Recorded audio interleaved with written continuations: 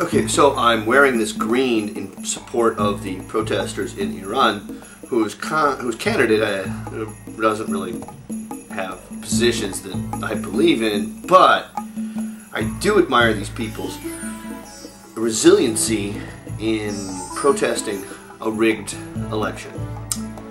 If only we had done that in 2000.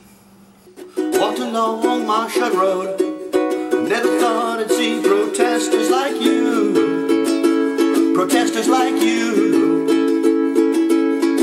with unseen hair and tawny eyes. The people march the streets as seen on YouTube, as seen on YouTube.